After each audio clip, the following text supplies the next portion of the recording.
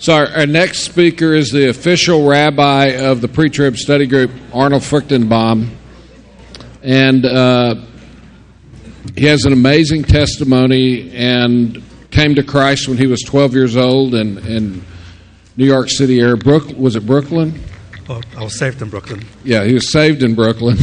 I was saved out of Brooklyn. So then he was saved out of Brooklyn, went to California,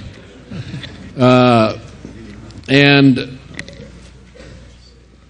he has started a ministry called Ariel and has a outreach to evangelize Jewish people and a few Gentiles thrown in here or there. I'll never forget, he gave a talk once at one of the churches I was pastor of is God saving Gentiles? You know, because everybody always wants to know, is God saving Jews? So he turned it around. Is God saving Gentiles today? And he is back in San Antonio, where he kind of began his ministry after being out on the left coast out in California for a number of years.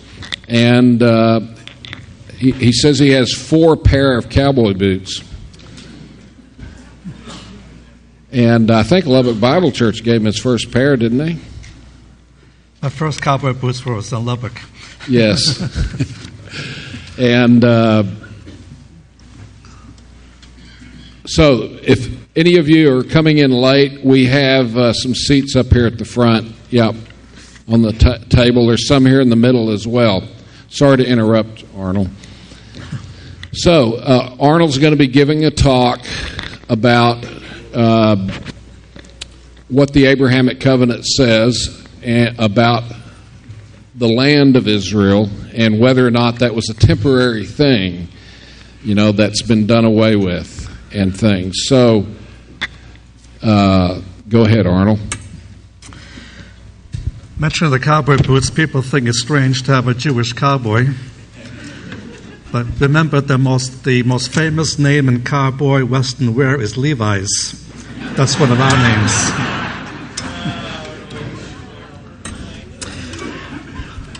Now, the study I'll be doing is on the land promise in the Abrahamic covenant. I'll begin with some views of different forms of replacement theology, and then we'll move into the answer from a dispensational perspective.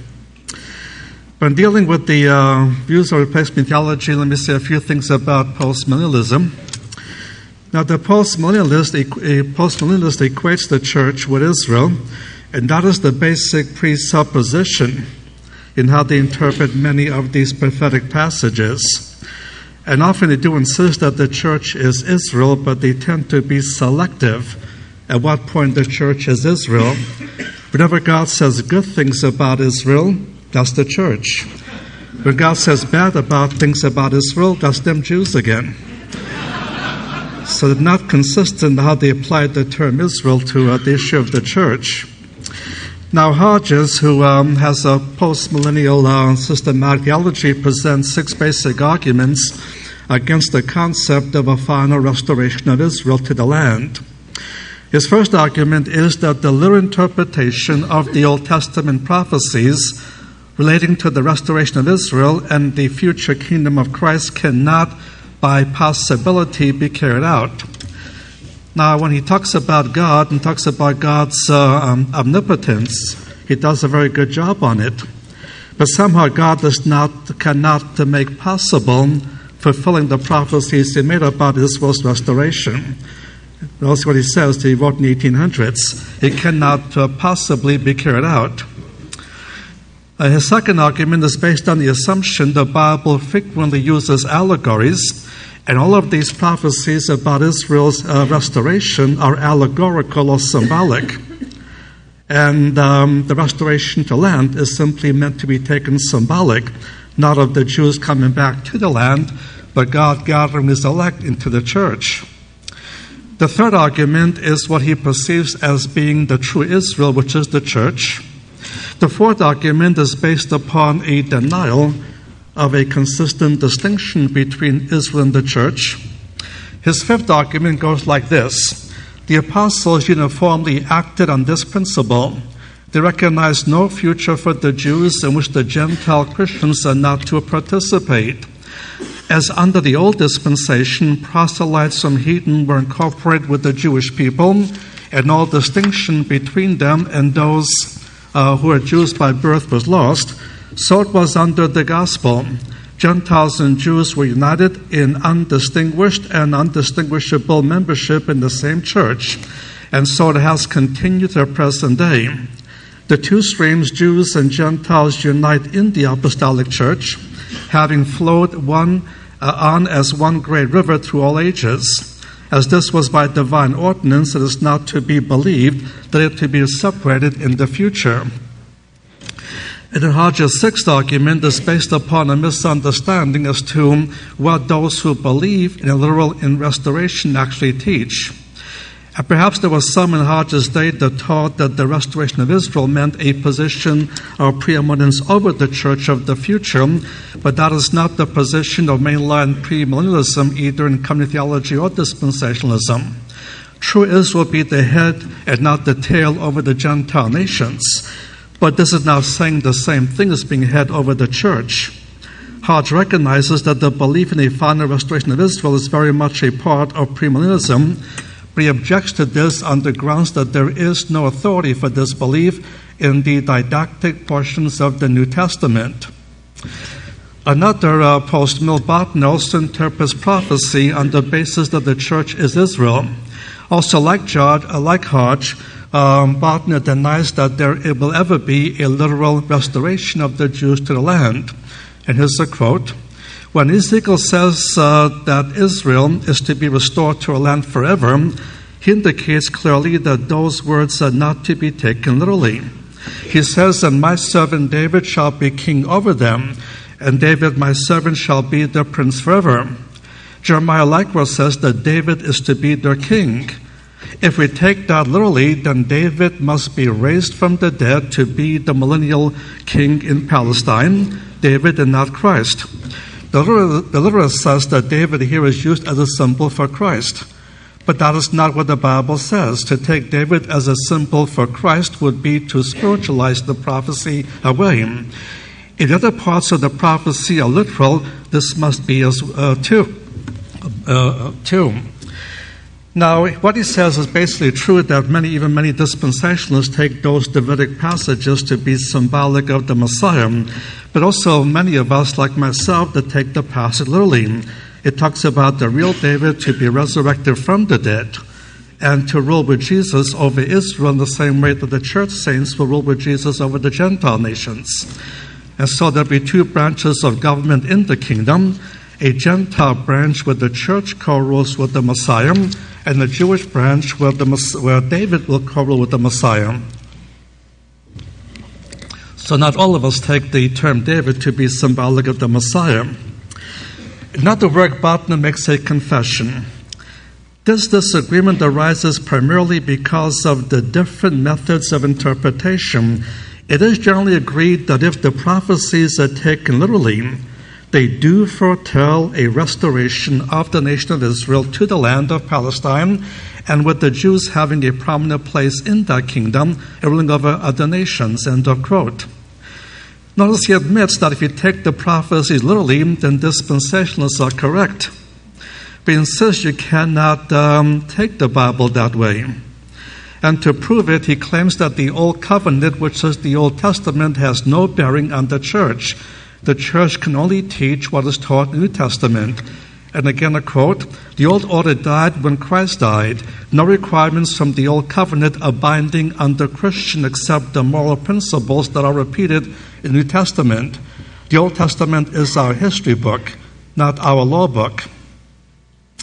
Now, after dealing with a scattered way with Israelology in the first 300 pages of his book, he goes on to devote a whole chapter on the subject called The Jews and Palestine. In his opening paragraph, he denounces the belief the restoration of the Jews to land is part of God's divine program. Now, Botner is simply not happy with the reestablishment of the Jewish state.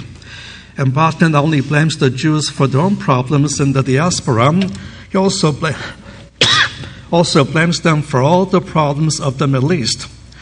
While admitting that the Arabs are not perfect, he still puts the majority of the blame on the Jews. In harsh terminology, Barton denies that the Jews have any right whatsoever to their own land. In fact, he claims the Jews do not belong anywhere. Here's a quote: "The mere fact that these people are Jews does not in itself give them any more moral or legal right to Palestine than to the United States or to any other part of the world." End of the quote. So Jews don't belong anywhere. The Jews do, however, exist at this day, and this fact seems to be an embarrassment to Barton. The continued existence of the Jews does not sit well with his form of postmillennialism. And what would Barton do with the Jews? He wants them to disappear, but fortunately he does not resort to Hitler's approach. Rather, he wished the Jews would simply choose to assimilate and disappear. But to Barton's dismay, the Jews have reestablished their own country.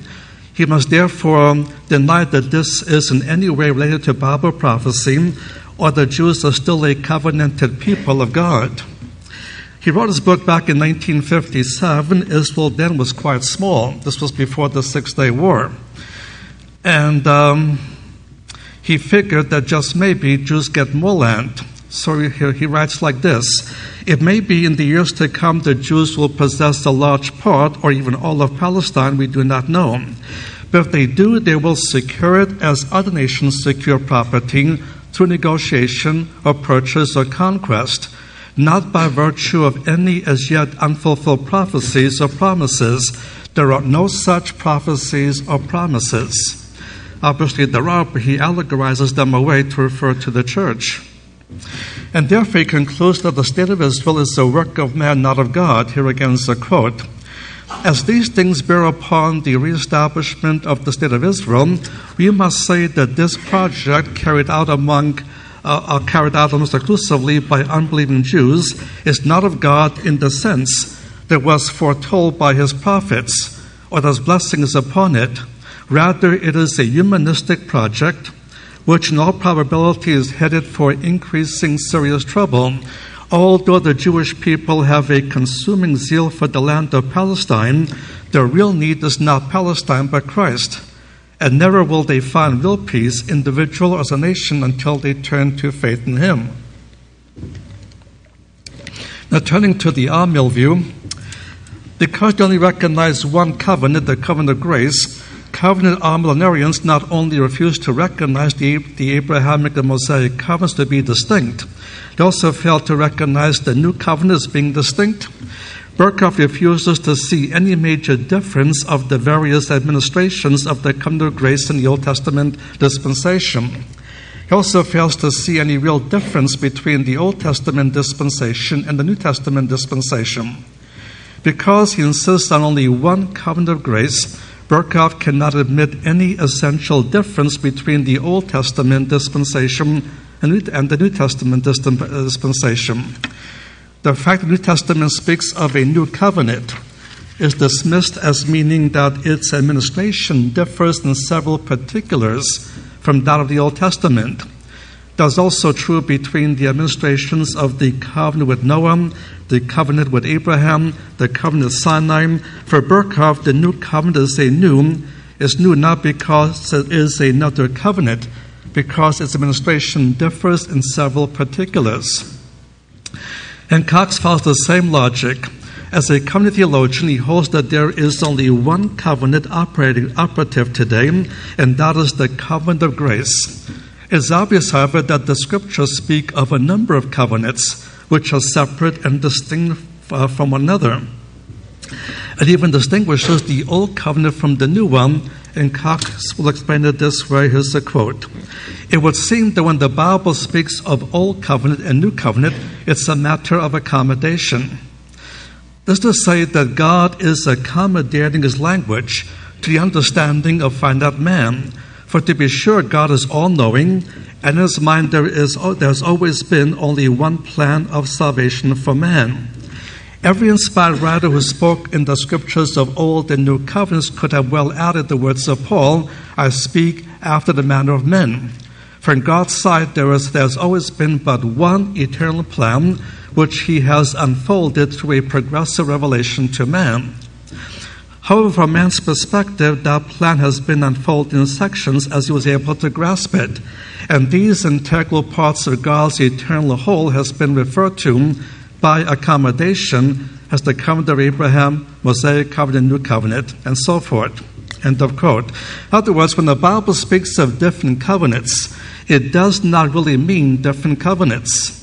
Such language was necessary for the purpose of accommodation so that man could understand what is happening.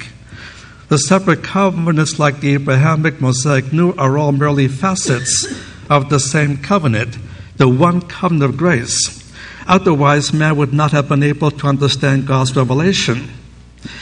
Was ancient man really that ignorant? Certainly, if a biblical writer said there was only one covenant to be revealed in stages, it would have been easily understood.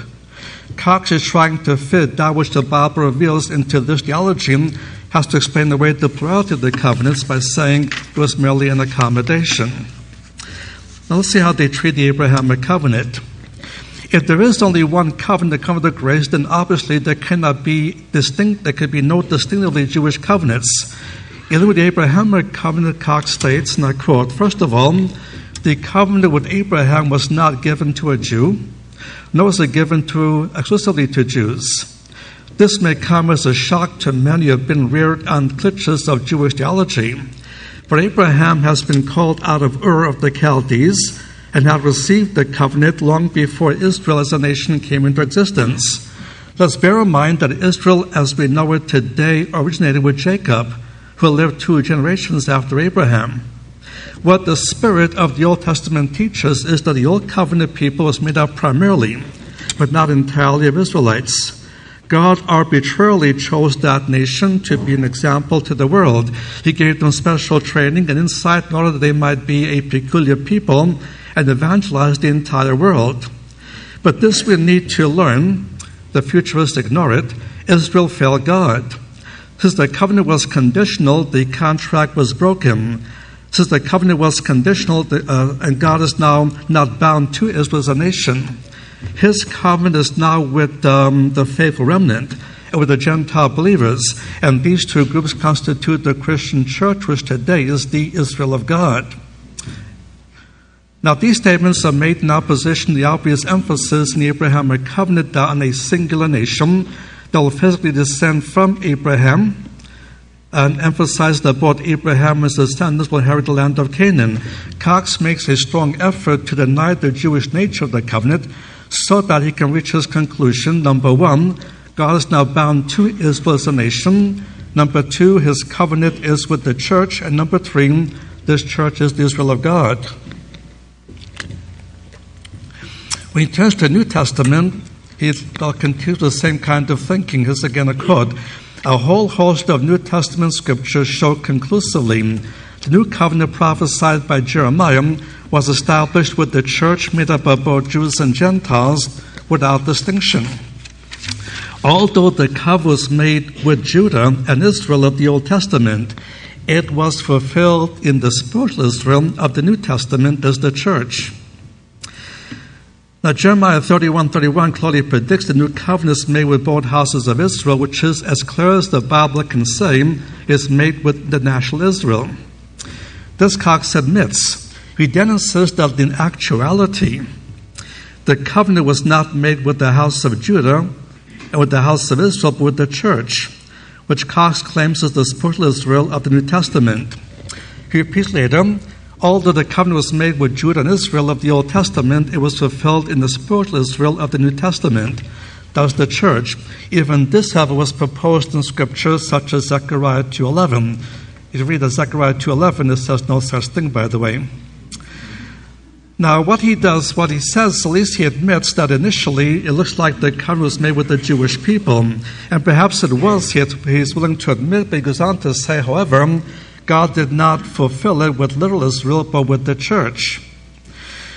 Now, if you have 2 children, for example, and you promise your first child a bicycle, and you promise that you'll give him a bicycle at a certain point of time, but then the child does something to offend you, you go ahead and buy the bicycle, but you give it to a second child. Have you fulfilled your promise? No. No matter what you may want to do for the second child, until you also give a bicycle to the first child, the promise remains unfulfilled. And that is something that these people don't seem to understand. If God makes a promise to a person or people, it must be fulfilled to that person or to that people. No matter whatever else God may do for another group, like the church, like the body of the Messiah, whatever God may do for that, it cannot replace the promises He made to Israel. Whatever else He may do for the church, until He fulfills every promise He made to Israel, then the promise remains unfulfilled. And so keep in mind there's a principle in Scripture. Every promise of God must be fulfilled and must be fulfilled to whom the promise is made. Now, in dealing with Israel today in their system, covenant amillennialists deny that Israel today has any biblical right to the land. Alice raises the issue in his preface. It's important to note that he wrote that his first work was published in 1945, soon after the Nazi Holocaust, before Israel became a state in 1948. Alice allows his covenant amillennial theology to determine his view of national home for the Jews. Because the idea of a national restoration of Israel is foreign to this theology, Alice is opposed to this on any grounds, religious, political, or social. Branding the Jews as a world problem, Alice denies that the solution to the problem is a national home for the Jews. As sometimes I call this book Alice in Blunderland. Now, because of its amillennial approach, Alice sets up an either-or proposition that need not be so. The option is that the Christian statesmen and the Christian churchmen must either support Zionism or offer the Jews salvation within her fold. This either-or proposition is a result of amillennialism, for dispensationalism can allow both options at the same time. That would give the Jewish people the gospel, also support Israel's right to land. Alice is a good example of someone whose ideology definitely colors his thinking about the Jewish question. Alice is correct when he states that the answer given by the churchmen will determine his conception of the duty of the church towards the Jews, and that the answer given by Christian statements will determine their attitude towards Zionism and the political and national aspirations what it fosters and hopes to realize. How one responds to these issues will differ if he is amillennial or if he is dispensational. The preface states that sets the tone for the way Alice treats Israelology throughout his work, especially rejecting the dispensational approach at the same topic. His Israelology is sometimes tinged with anti-Semitism. In a chapter entitled The Jewish Remnant, Alice reveals clearly what he dislikes about dispensationalism. Here's the quote. For saying this, he has placed his finger on the sore point in dispensational teaching. The exaltation of the Jew per se, in the glorification of the Jew and the roles he future assigned to him, dispensationalists view with Zionists. The future belongs to the Jew. So for Alice, the dispensational position on the future of Israel, the Jewish people, is the sore point. This is not the first time that Alice has linked dispensationalism with Zionism in a negative way. Again, it is hard to escape the feeling that Alice is anti-Semitic, which is to a large extent helped determine his theology. Now, the amillennial view concerning prophecy states that whatever has been promised to national Israel has already been fulfilled. Concerning the Abrahamic covenant, Alice points out that this covenant contains three main features: the seed, the land, and the nations. Alice sees the first two facets as having already been fulfilled even before the first coming, while the third facet is in progress. As to the seed aspect, Alice claims that this has already been fulfilled based upon the language of these passages. However, the original promise was never limited to a short period of time, such as the golden age of the monarchy. It was viewed as something that would be continually true. As for land aspect, Alice also claims that this has already been fulfilled in the land in the days of the monarchy, because the dominion of David and Solomon extended from the Euphrates to the river of Egypt. And Alice writes, quote, consequently, we may say that in respect in which the Abrahamic covenant particularly concerned Israel, it can be regarded as having been fulfilled centuries before the first advent, while in its universal aspect in which it concerned all nations of the earth, it was scarcely fulfilled at all during the Old Testament period. And others object to the dispensational view of the kingdom precisely because of its Jewish nature. And he writes as follows: dispensationalists vie with those of the circumcision in proclaiming the greatness and glory that is in store for the Jews as an earthly people on this earth.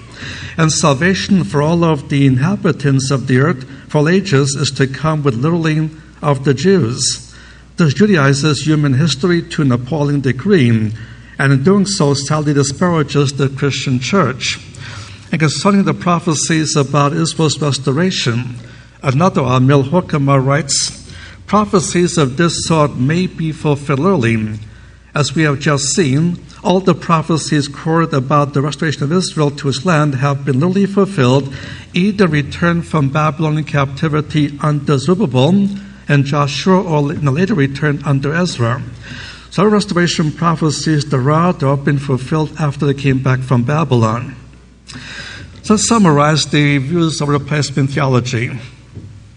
Basically, there's three different views about these prophecies about Israel's restoration. The first view is that the land promises were fulfilled under Joshua, and that's based upon a key passage, Joshua 11 and verse 23, also using the Joshua 21 passage that was mentioned in the Q&A. I'll come back to this a bit later in our study in this paper. The second view, the land promises were fulfilled under David and Solomon, because they ruled all this territory. But what is missed is that the prophecies do not talk about military control or military occupation. It talks about Jewish settlement in all of the promised land.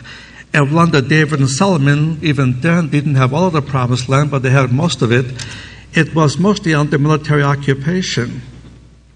And the prophecies require Jewish settlement, not merely military occupation. And furthermore, Lebanon, ancient Phoenicia, was never part of that kingdom. Always remained independent from David and Solomon. And so, even under monarchy, you cannot say these prophecies have truly been fulfilled. And the third view is that the return from Babylon fulfilled all restoration prophecies. The problem is the last two passages in this paragraph, notice Jeremiah 24, verse 24, and Amos chapter 9, verses 14 and 15, clearly prophesy a restoration for which there can never be exiled again. A restoration, a return to land that can never be forced out of again. And in 70 AD, there was another worldwide dispersion, and therefore the return from Babylon could not possibly fulfill the prophecies like those of Jeremiah and Amos. And these are basic views of replacement theology. Let's move on now to the review of dispensationalism. There are four primary facets of Israel's final restoration. You have the regeneration of Israel, the regathering of Israel, the possession of the land, and the reestablishment of the Davidic throne. Now we're going to focus specifically on the topic of the land promise of the Abrahamic covenant and how it has been dealt with subsequent to the accounts within Genesis and outside of Genesis. So capital A, the Abrahamic covenant in the book of Genesis. Now, the Abrahamic covenant begins in Genesis chapter 12, verses 1, 2, and 3, where God promises to show Abraham a land, but nothing more than that is promised for now. He's merely promised to be shown a land and nothing more. When he arrives into land in chapter 12, verse 7, then God says that God will give the land to his descendants, to his seed. Nothing is promised to Abram himself just yet. But his descendants will someday have ownership of the land. We get to Genesis chapter 13, verses 14 through 17. I won't be reading the quotes. In that passage, after Lot and Abraham separate, then God says to Abraham, look in all directions, northward, southward, eastward, and westward. For all the land which you see, to you will I give it, and to your seed. And then in verse 17, arise, walk through land, the length of it and the breadth of it, for unto you will I give it. And notice here the land is promised specifically to Abraham himself.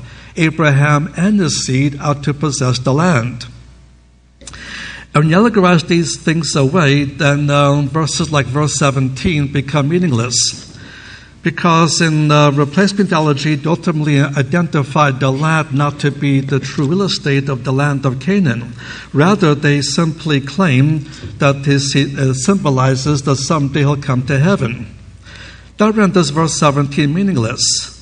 What's God asking Abraham to do in verse 17? Is he saying to Abraham, come up to heaven, spend a few days with me up here and see if you like the place? Verse 17 makes sense only if it's talking about a real piece of real estate. He talks, walk the land, the length of it and the breadth of it. Unto you will I give it. What you have in verse 17, by the way, is the first ever Holy Land tour. First one. To walk the length of it, to walk the breadth of it, because he will someday ownership of it. But by the time Abraham died, what did he own? He owned one burial cave that he paid good money for, and also when he owned some wells. That was the extent of his real estate holdings.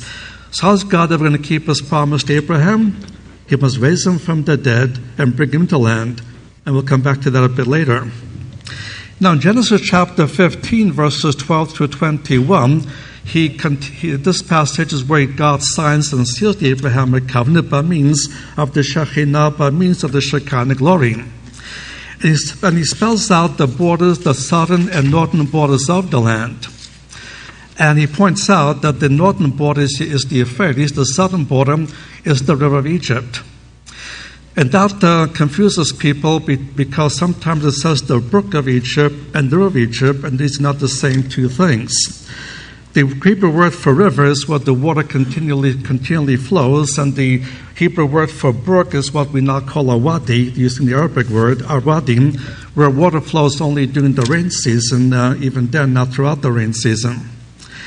And so the brook of Egypt refers to what is now called the Wadi el-Arish, which points out that will be the southern settlement of the promised land, as Ezekiel chapters 47 and 48 point out. But river Egypt, it cannot be the Nile, because if that was the Nile, the Jews already in the promised land before they ever left Egypt. If the Nile is the southern border of the promised land, the Jews already in the promised land before they left Egypt. But the river of Egypt refers to something else. As the Nile flows from south to north, enters the Nile Delta, splits into various tributaries. And the most eastern branch of the Nile tributary was referred to as the river of Egypt. And that's about the same place where the Suez Canal was dug later on. So while Jewish settlement will go as far south as the Wadi el-Arish, Jewish control will hold sovereignty all the way towards now the Suez Canal, ancient river of Egypt. But Nile itself could not be the southern border because that's way beyond the borders of the promised land. Now, Genesis chapter 17, as God also now incorporates circumcision to be the sign of the Abrahamic covenant, also makes a promise in verses 19 to 21 that he'll give them the land of Israel. And so God promised the land not only to the descendants of Abraham, but to Abraham himself. Altogether, Abraham had 8 sons. God did not choose to confirm the covenant through all 8 sons, only one, that is Isaac. In Genesis chapter 26, verses 2 through 5, he reconfirms the covenant through Isaac and tells Isaac what he told Abraham, to you and to your seed I will give this land. And therefore Ishmael is removed, the other 6 sons of Abraham are removed, and only through Isaac is the covenant sustained. Isaac had 2 sons, and God did not choose to confirm the covenant through both sons, only one. In Genesis chapter 28, verses 13 through 15, he focuses on Jacob and reconfirms the covenant through Jacob. And therefore Esau is not part of the covenantal relationship. And then in Genesis chapter 49, he confirms the covenant through all 12 sons of Jacob, and therefore they fall under the 12 tribes of Israel. And so Jewishness is determined not by Abraham alone, nor by Abraham and Isaac alone, but only Abraham, Isaac, and Jacob. That line is what constitutes the Jewish people and the people of Israel. But by the time you come to the end of Genesis, the covenant has been sustained, confirmed through all 12 sons. Now, under capital B, the continuity of the covenant. Because the Abrahamic covenant is unconditional, it is still very much in effect, though it has remained largely unfulfilled. The ultimate fulfillment will come during the kingdom age. The unconditional nature of the covenant is affirmed and reaffirmed a number of times.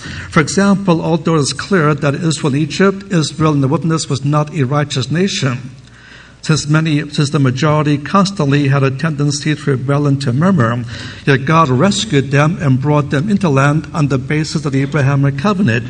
And in chapter 2 of Exodus, he clearly states that he's bringing them out of Egypt on the basis of the Abrahamic covenant, the one he made with Abraham, Isaac, and Jacob.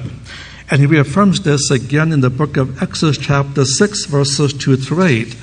The rest of the removal from Egypt and be brought into the land of Canaan is based upon the Abrahamic covenant. And that is also behind what happened in Exodus chapter 4, verses 24 through 26. Because in 2 chapters, in chapters 3 and 4, God talks to Moses, trying to convince Moses to be the one to bring Israel out of Egypt. There's a key word that is used when people respond to God. Is the word hineni. Here am I, followed by send me. So when God called, for example, he called Isaiah, Isaiah said, hineni, here am I, send me. When God called Abraham, he said, hineni, here am I, send me. And when God even called Jacob, he said, hineni, here am I, send me. When he calls Moses, Moses says, hineni, here am I, send Aaron. And it took us, God finally had to severely treat Moses negatively, and he finally obeyed God to do it. But now in chapter 4, he's on his way to Egypt to fulfill what God had called him to do. And then strangely it says Jehovah met him and sought to kill him in verse 24. And the problem was, as the context shows, is that he had failed to circumcise his second son. Because when the first son was born, Moses had the first son circumcised. When the second son was born, because of his wife's objections, he failed to do so. Because he's married to a Midianite, all the Midianites were descendants of Abraham as well. They did not practice circumcision. So apparently over her objection, he failed to circumcise his second son, and therefore is living in disobedience to the Abrahamic covenant. And Genesis chapter 17 specifies, he does not circumcise shall be cut off among his people. So as we saw in chapter 2 of Exodus, God was not going to use Moses to rescue the people out of Egypt. But how could he use a man who was being disobedient to the very Abrahamic covenant, the basis of the Exodus to begin with? So he must put Abraham to obedience, and he strikes him with some kind of a disease by which he's too weak to move. His wife Zipporah understands what the problem is, and she does not like what she has to do, but she proceeds to circumcise the second son. And then, because she calls her husband a bloody bridegroom. She was half Midianite and half British. Some of you are a bit slow on that one. As a result, she was sent back to Midian. She didn't get to see the miracles of the Exodus, and she was reunited with Moses only when they got to Mount Sinai. But the events of he almost killed Moses had to do with the continuity of the Abrahamic covenant. And because God was going to rescue the people on the basis of the covenant, had to put Moses in obedience to that covenant. And in the book of Deuteronomy again, he reaffirms to Moses the promise of the land based upon the Abrahamic covenant. I will give you unto your seed. And Moses won't get to go over, but his seed will. And although Israel has had a long history of disobedience and idolatry, although God frequently disciplined the nation, yet He promised the nation would always survive on the basis of the Abrahamic covenant. It was on that basis Moses pleaded God to spare Israel from the divine wrath. This is after the sin of the golden calf. He said He would now destroy the whole nation, make a new nation of Moses, and Moses pleads on behalf of Israel, and the basis of his plea is the Abrahamic covenant, that God promised to make a nation through the patriarchs and not through Moses, and therefore it must be fulfilled. Another passage often overlooked in these discussions is Matthew chapter 22, verses 23 to 33. And this was the discussion between the Messiah and the Sadducees. As you already know, there was key differences between the Pharisees and Sadducees. One of these issues had to do with the issue of the resurrection. The Pharisees believed with the coming of the Messiah, there'd be a resurrection of the dead. The Sadducees did not believe there would ever be any future resurrection. And that's why they were sad, you see. And the Sadducees liked to ask the Pharisees trick questions to make them look stupid and often succeeded. Here they try those trick questions on Jesus, and they come to him and say, we have a theological problem, maybe you can solve it for us. There was a couple that had 7 sons, and the oldest son married this one woman, but he dies without children. So in keeping with the Mosaic law, the second son marries her. He also dies with no children. So again, in keeping with the Mosaic law, a third brother marries her. He also dies with no kids. In the course of time, all 7 brothers were married to this one woman. All 7 died without children. After a while, she also passed away. Now, in the resurrection, which they did not believe in anyway, but never mind, in the resurrection, whose wife is she going to be, because all 7 have been married to her? If the Sadducees had come to me with that question, my answer would have been a bit different than what Jesus chose to give. In my case, I would have called for a grand jury investigation to find out, why are these guys dying off so soon after they married this one woman? There's something very suspicious here. But he chose to ignore that facet of the problem. That's what he does not do. He does not quote the 3 classic passages in the Hebrew Bible that clearly teaches resurrection. He does not quote Daniel chapter 12, verse 2, Isaiah 26, verse 19, or Job 19, verse 25 and 26. These are 3 passages that clearly teach the resurrection. He does not quote them. And why not? Because another difference between Pharisaic Judaism and Sadducean Judaism was this. In Sadducean Judaism, every doctrine had to originate with the 5 books of Moses.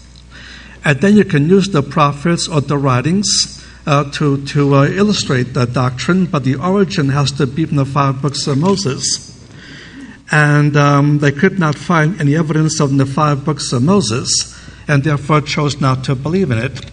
So quoting Daniel, Isaiah, or Job would have been authoritative for the Pharisees, but not authoritative for the Sadducees. So what he does is quote Exodus chapter 6, verse 3. Exodus chapter 3, verse 6, God says to Moses, I am the God of Abraham, the God of Isaac, and the God of Jacob. And this was the biblical formula for what we now simply call the Abrahamic covenant. We've simplified our terminology today. We say Abrahamic covenant, but in Scripture it's a sentence. The God of Abraham, Isaac, and Jacob. But where in the Abrahamic covenant is there a teaching of a resurrection? It's contained a very simple principle that we indicated earlier. If God makes a promise to an individual, and that individual dies before the promise is fulfilled, God is then obligated to raise the person back to life. And why? Because every promise of God must be fulfilled, and must be fulfilled to whom the promise was made. And that was the principle in the mind of Abraham when he was asked to sacrifice Isaac. Why was Abraham ready to plunge the knife into Isaac's throat? Because by then Abraham knew this God is a promise-keeping God. If you have to kill Isaac, Abraham knew God raised him back to life. But how did Abraham know that? God did not say he would do that. But by then Abraham knew if God made a promise to Isaac dies before the promise is fulfilled, and God has to raise Isaac back to life, because every promise of God must be fulfilled to whom the promise is made. And so that's why Abraham was willing to plunge the knife into Isaac's throat. He believed in the resurrection based upon the promises of God made to Isaac already. And right contained, therefore, within the unfulfilled promises made to the patriarchs and made to Israel, that contains already the promise of the resurrection. And so Matthew chapter 8, verse 11 says that in the kingdom, people will come from the east and the west and shall sit down with Abraham, Isaac, and Jacob in the kingdom of heaven. And the patriarchs will be in the Messianic kingdom, and they will sit down with the people who come to visit with them, to sup with them, to fellowship with them, because they'll be resurrected from the dead and enjoying the promised land. And Leviticus 26, verses 40 through 42, in the future restoration of Israel, he clearly states that when Israel comes to confess their sin, God says to remember his covenant with Jacob and with Isaac and with Abraham. And he says, I will remember the land. And when Israel undergoes the national restoration and salvation restoration, then they'll finally possess all the promised land and settle in all the promised land. Now, as far as the land covenant, Charlie Clark will be dealing with this more thoroughly in the afternoon. Let me just point out that in the land covenant, what God promises is that there will be an ultimate final restoration following Israel's national salvation. And the point of the land covenant is simply that the promises of the Abrahamic covenant concerning the land is ongoing. Because between the Abrahamic covenant, the land covenant, came the Mosaic covenant, where God says, if they're disobedient, God will disperse the Jews around the world. And therefore the question could be raised, will Israel's disobedience to the Mosaic covenant render Israel's ownership of the land null and void? And the land covenant says, no, it will not render it null and void. And you have to keep two principles in balance. First of all, ownership of the land is unconditional, based upon the Abrahamic covenant. Ownership of the land is unconditional, but enjoyment of the land is conditional obedience. That's the land covenant. Ownership is unconditional, and enjoyment is conditional obedience. And that's why, throughout the biblical history, they never had all the promised land. You have the principle of more or less, more or less. Under Joshua, more; Judges, less; David and Solomon, more; and then after Solomon's death, less again, until they went into Assyrian and Babylonian captivity. The same thing we see with the modern Jewish state. In 1948, there was less. In 1967, there was more. And now, since then, there's been less again. But the principle of more or less will continue until they become a believing people. And then they will finally settle in all of the promised land and finally live in peace within the promised land. But until then, the principle of more or less will continue. But ownership of the land is unconditional. Enjoyment of it is conditional obedience. And that is the point that should not be ignored. Now, as far as Calvary see, the present now working the Abrahamic covenant. Now, again, the Abrahamic covenant promised a seed, a land, and spiritual blessings. The focus for us is the land itself. I might point out that since the year AD 70, there's never been an independent government over the land of Israel. The land has been overrun many times, always ruled by different groups such as Romans and Byzantines, by Arabs and by Turks and by the British and others. But it was always ruled from somewhere else. It didn't have its own autonomous separate government. And even Jerusalem was controlled by different Arab populations, but it was ruled from either Baghdad or from Amman or from Damascus or from Baghdad. But even under Arab rule, it was never set up to be an independent Arab country, an independent Arab state. And so there's never been a Palestinian state, a Palestinian government, a Palestinian flag. Only as of 1948 that you once again had an autonomous government, and that's the government of the State of Israel today. Let's talk about the issue that was raised in the Q&A, but it's also at the bottom of this paper here.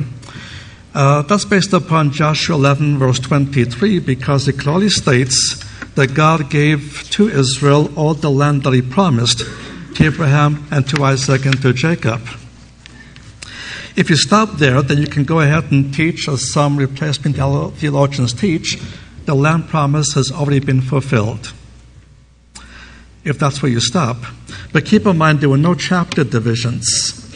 When the book was written, those come much later. Look at the structure of the book of Joshua.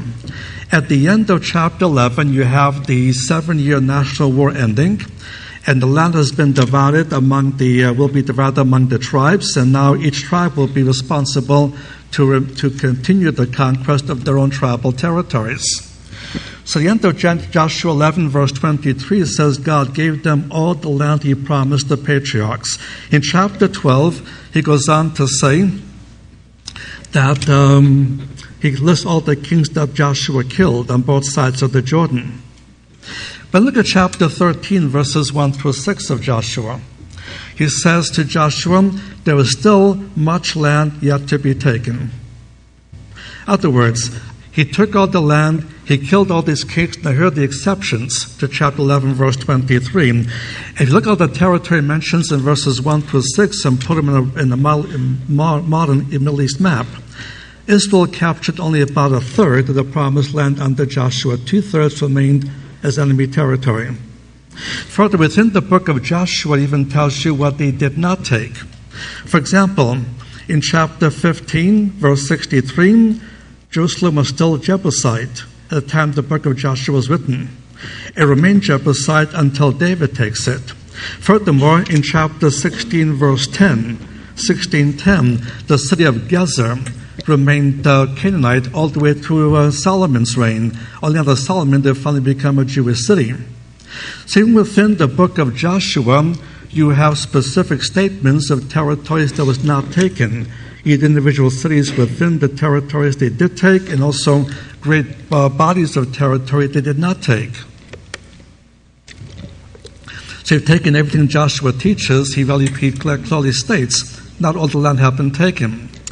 And now look at the book of Judges chapter 1. I listed the verses in your paper here. That when we move into from a national war to the tribal wars, it lists tribe after tribe after tribe that failed to take their own territory. Took some of it, but not all of it. Tribe after tribe failed to take their territory. But more important, look at Judges chapter 2, which is on your notes here in the verses quote. Judges chapter 2, verses 20 and 23. And let's read this. And the anger of Jehovah was kindled against Israel, and he said, because this nation has transgressed my covenant, which I commanded their fathers, and they have not hearkened unto my voice, I also will not henceforth drive out any from before them the nations that Joshua left when he died, that by them I may prove Israel whether they will keep the way of Jehovah to walk therein, as their fathers did keep it or not. And look at verse 23. So Jehovah left those nations without driving them out hastily. And note the last phrase, neither delivered he them into the hand of Joshua. Neither he delivered them to the hand of Joshua. So either Judges chapter 2, verse 23 contradicts Joshua 11, verse 23, or Judges chapter 2, verse 23 simply continues the explanation we will learn from Joshua. In Joshua, we had all these exceptions, and more than 2/3 of the promised land had not yet been taken. And now Judges 2:23 specifies he did not deliver them into the hand of Joshua. So clearly, this explains that God did not fulfill the land promise in the days of Joshua. And if you pull 11:23 of Joshua out of context, you can teach that. If you keep in the context of Joshua alone, then add Judges to it, they didn't get all the land. So to summarize, the promised land remains only a land of promise, never yet fulfilled. Mere military occupation does not fulfill the promise. Only a Jewish settlement in all of the promised land can fulfill the covenantal promise.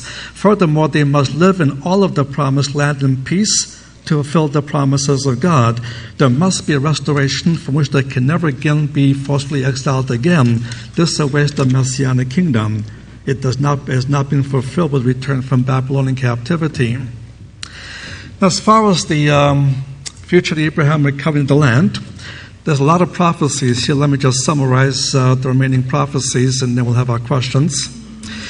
But the Isaiah 11, verse 11, past chapter 12, verse 6, chapter 11, verse 11 and 12 points out there can only be 2 worldwide regatherings, not 3, 4, or 5, only 2.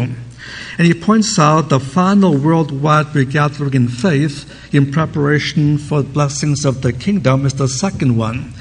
If the last one is the second one, how many more can you have before that one? If with new math, only 1. The Bible allows only for 2 worldwide regatherings. The first one is what we see right now, a worldwide regathering of unbelief in preparation for judgment, the judgment of the tribulation. But this is not yet the final restoration. The final restoration comes only when we become a believing people. And there'll be a second worldwide regathering of faith in preparation for the blessings of the Messianic kingdom. Now the passage in Isaiah chapter 27, verses 12 and 13, he points out in verse 12 that he will gather them one by one until every Jew is back in the land of Israel. And furthermore, he mentions both the northern and southern borders of the promised land, because only the Messianic kingdom will be finally settled in all of the promised land. And Isaiah 35 talks about Israel's deserts to blossom. Most of it was still desert, but all the desert will disappear. But look at Isaiah chapter 43. I've quoted the verse here in the notes, verses 5 through 7. He talks about Israel's final restoration to land, uses 3 key words: created, formed, and made. Created, formed, and made. And where else do you have those 3 words used together? In the creation account of Genesis chapters 1 and 2, certain things God created, certain things He made, certain things He formed.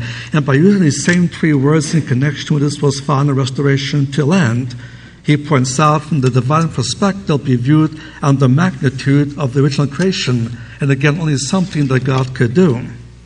In Jeremiah chapter 16, verses 14 and 15, Jeremiah makes a different connection with the Exodus.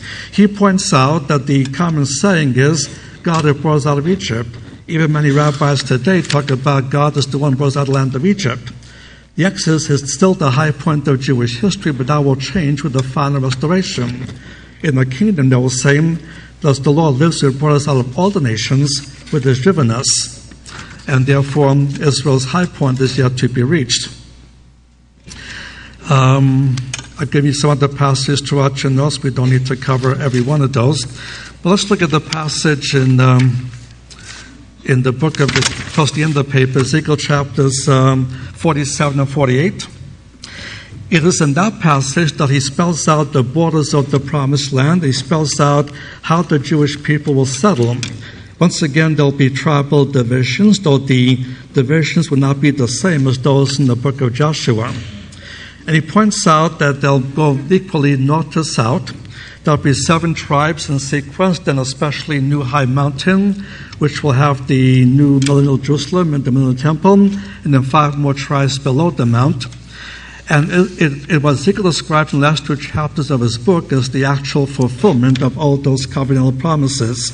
They'll finally live in all of the borders of the promised land, not just occupy it, but live in it, sell in it, and finally live in peace.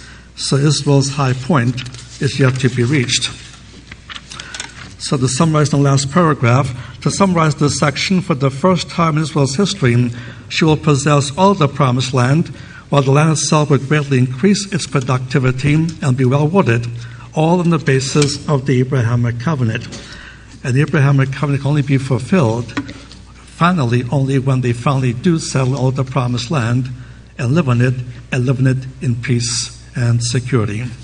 Selah.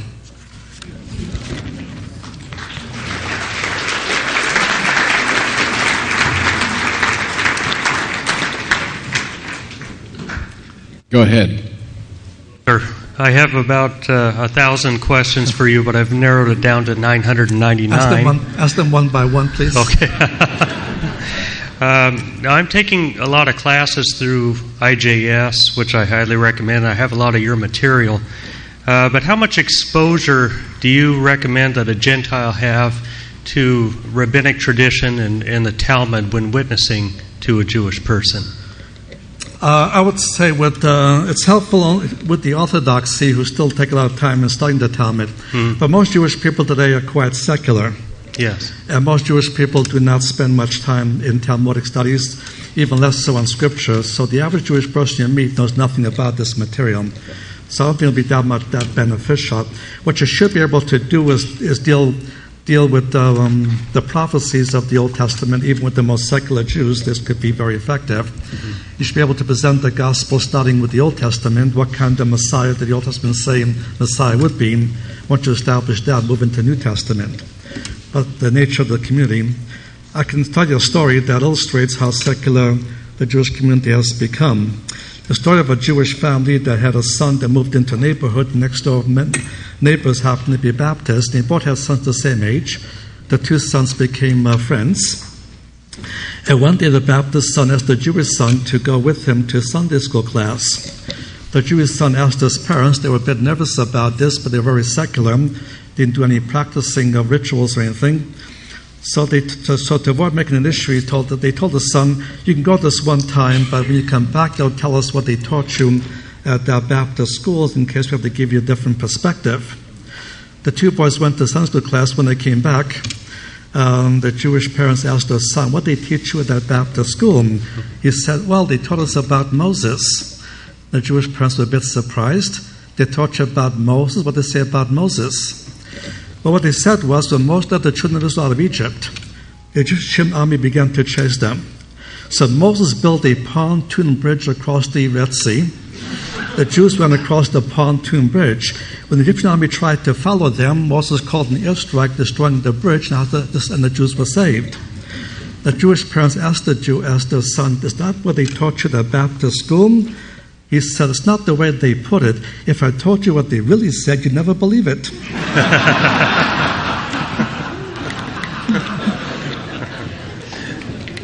Also, one more thing. You've mentioned since the death of Christ that the Gentiles received the spiritual blessings of the New Covenant and all the covenants. But are there any specific spiritual blessings that Gentiles received through the land in the Davidic covenant? The spiritual blessings of the land covenant and the Davidic covenant. Well, spiritual blessing of the Davidic covenant is the fact that the Messiah had come. He's the one that provided the necessary salvation.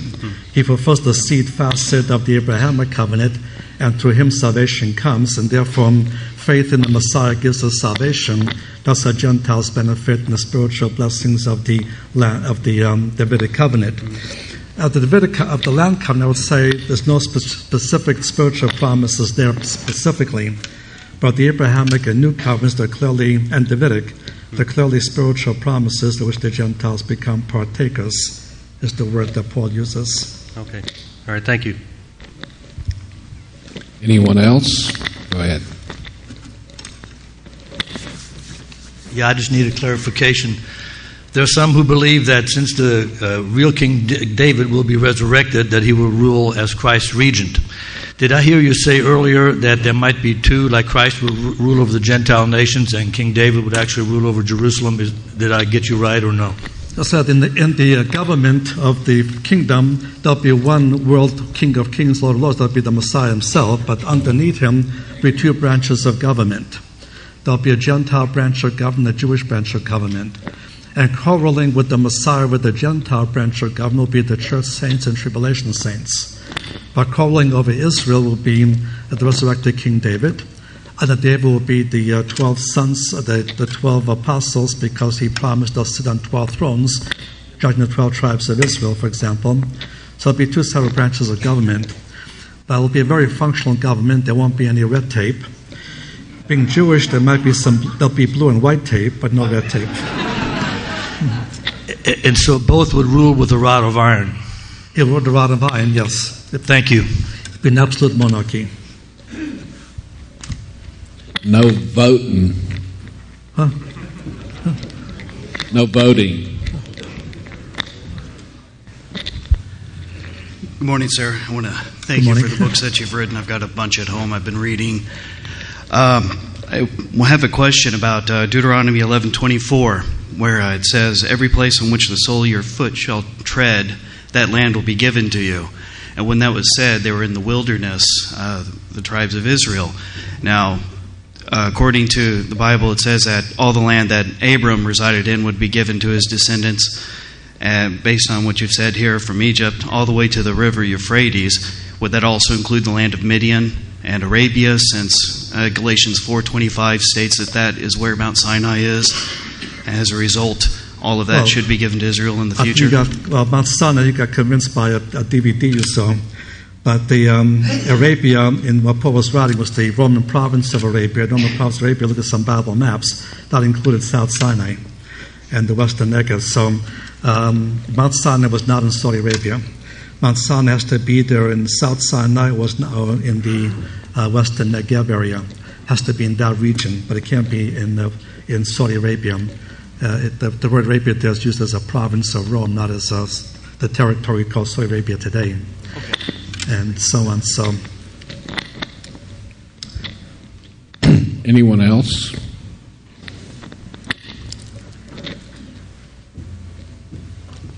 Well, you're dismissed till 1:30 for lunch.